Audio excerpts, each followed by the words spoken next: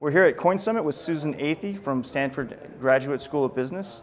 So let's talk about the economics of Bitcoin a little bit. So from a lot of economists, I've heard complaints about the deflationary model. And then other people say that if it's used for payments, it's not really much of an issue.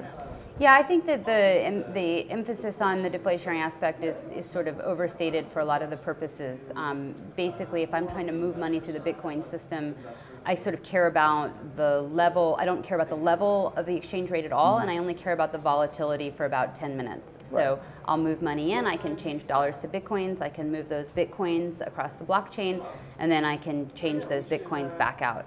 So for the purposes of payments and moving funds, it's not really that important what the exchange rate is. No, for sure. And if you use some third parties, it's not even an issue at all. Imagine if you buy at Coinbase and you say, send it to BitPay. BitPay gives you a 15-minute window, you buy instantly at Coinbase and you send it, and there's no real currency risk at all. Exactly, and I think that for some consumer uses, it's actually a really important advantage to abstract from all of that stuff. Right. No, for sure. Do you think this is going to play a big part in remittance? Where do you see this going in the future? Well, I think remittance is a really nice application. There's some of the world's poorest and most vulnerable people working really long hours and paying very high fees to get money home. And I think on a regular basis that's an issue, but especially if someone has an emergency.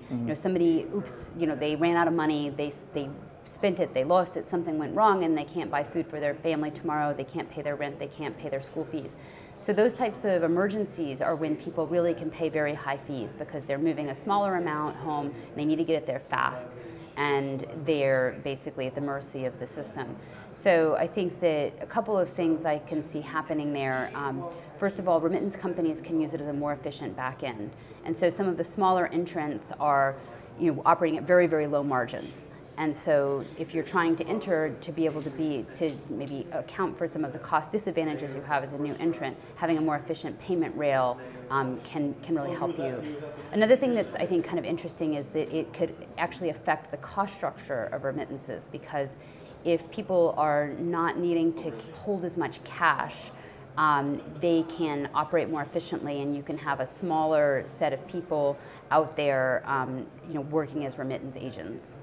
So I think most people are pretty sold on Bitcoin as an advance in technology when it comes to payments. I mean, it's pretty clear you can move a lot of money much more efficiently with Bitcoin. But as far as a store of value, there's a lot more debate. Do you think it's possible to kind of separate the store of value from the payments aspects of Bitcoin? Well, so one question that I often get asked is sort of why did these creative people, it's great they invented a security protocol, but why did they have to invent a coin? Right. Why did they need to invent a new currency? What's wrong with the dollar? And so they're kind of missing a fundamental point about the way the technology works. If you had an entry on the ledger that said, I have $1, that's only a message, it's a promise. Right. And if I move that IOU to someone else, it's a movement of a promise. Right. And the money actually still has to move. We haven't invented a technology to beam a dollar bill onto your keyboard, unfortunately. So, as we wait for that technology, the thing that you can beam is a Bitcoin. And the reason you can beam a Bitcoin is the definition of a Bitcoin as an entry on a ledger. So if you use the security protocol to move it, that is the definition of the change in ownership. There's nothing else involved. Right. And so that's what's really magical about it. Now, once you have something like that, of course, it's an asset. And so it's potentially a store of value. It's an investment if you think it's going to go up. It might also go down.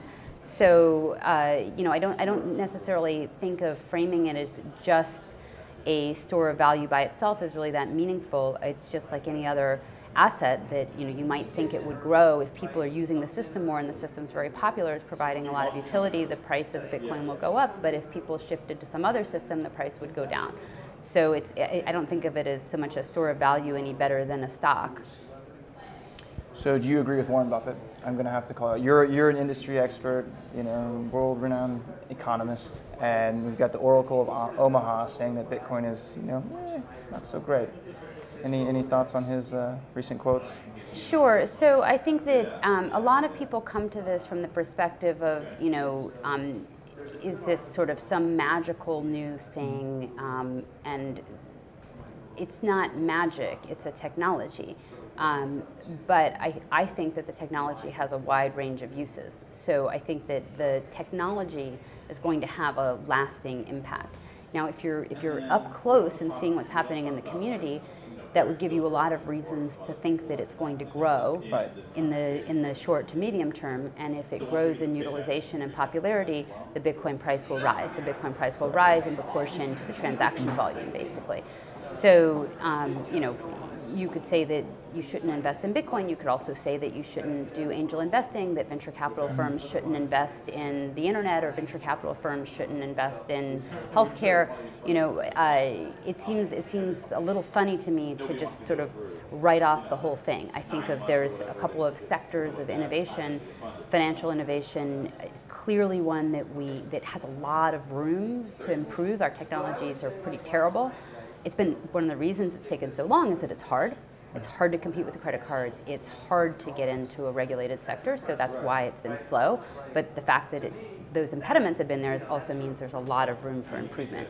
So if I say, would I take a bet on a sector, financial services innovation using technology seems like a good bet to make. And right now, if you think that that's going to grow, probably that's going to move, along with Bitcoin.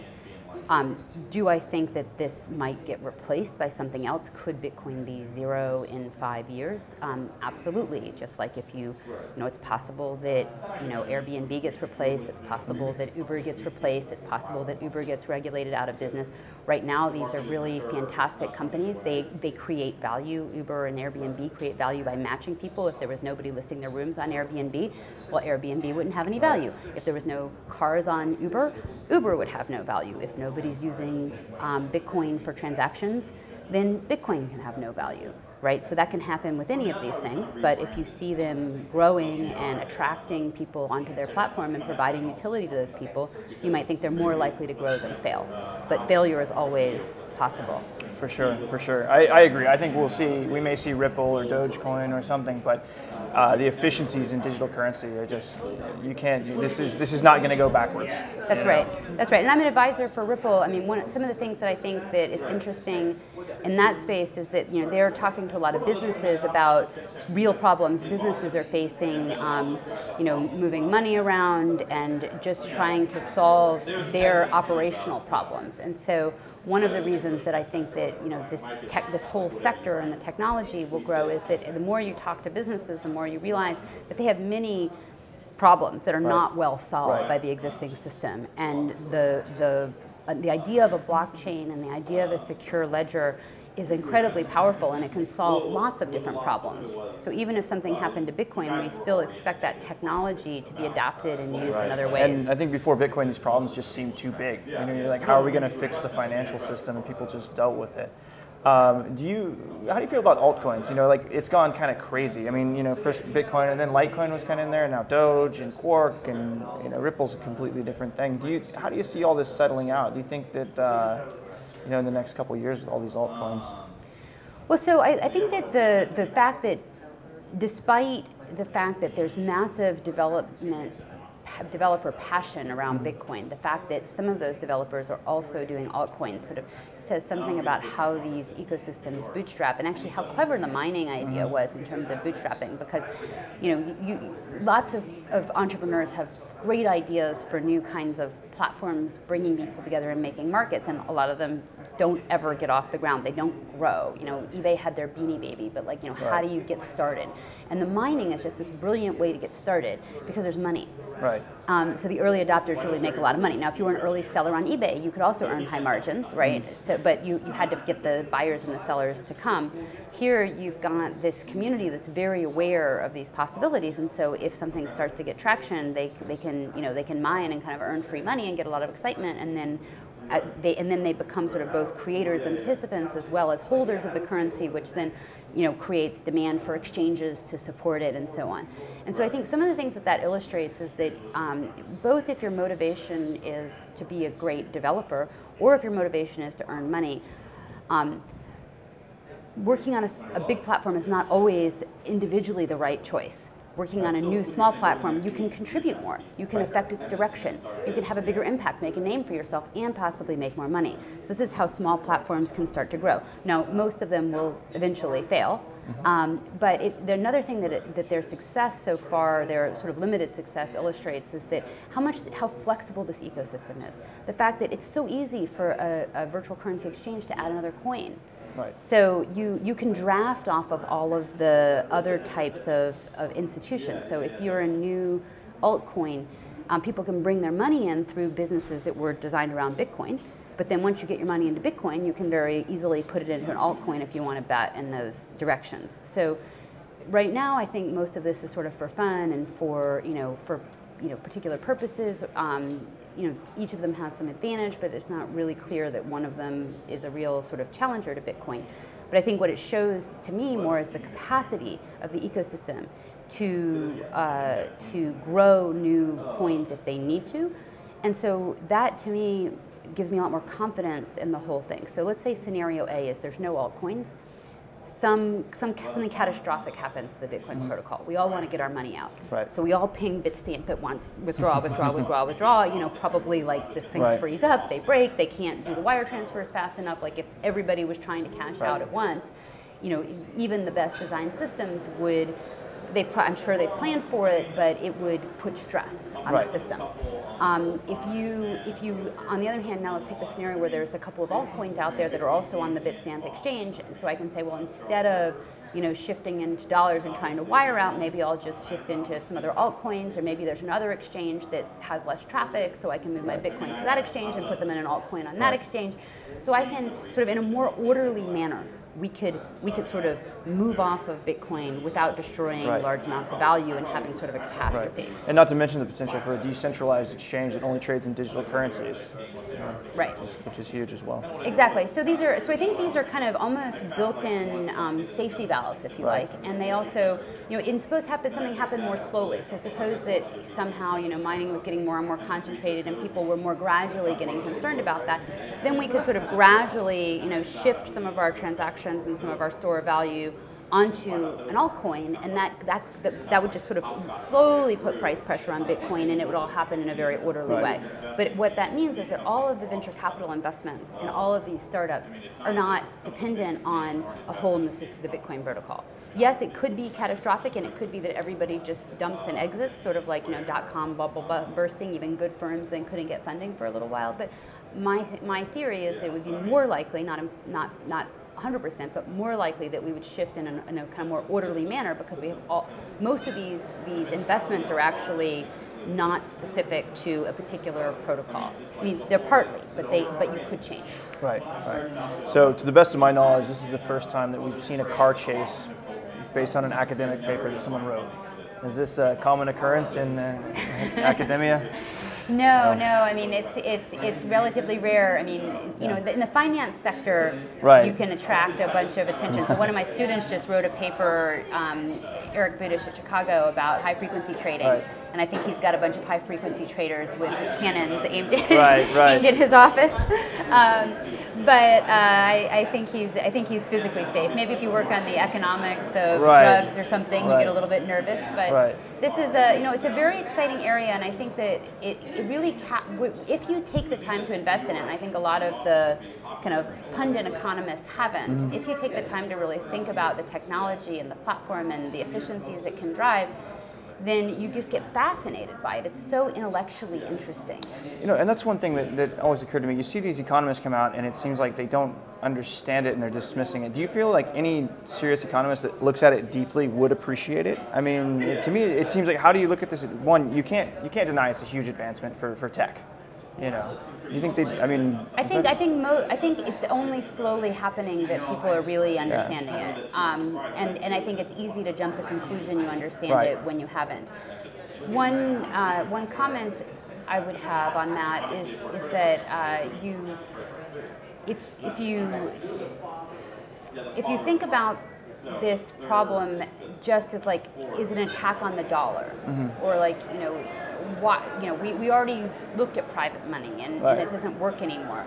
It was a bad idea. It's inefficient. So there's a bunch of things that we think that we know, and maybe we do know them. And some of the early writings around Bitcoin were very kind of taking kind of questionable economic theories, or most mainstream economists aren't that worried about the dollar.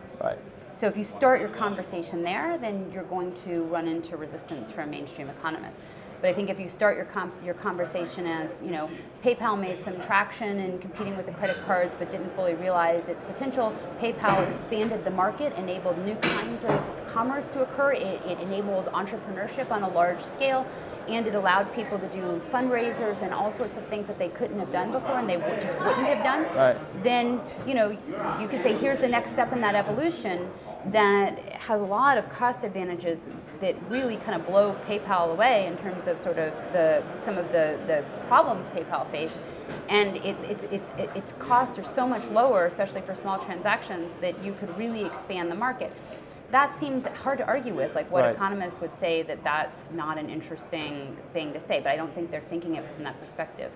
One other reaction of economists is just based on ignorance of our current financial system. So I had a group of economists who asked me, well, why does Bitcoin need to exist?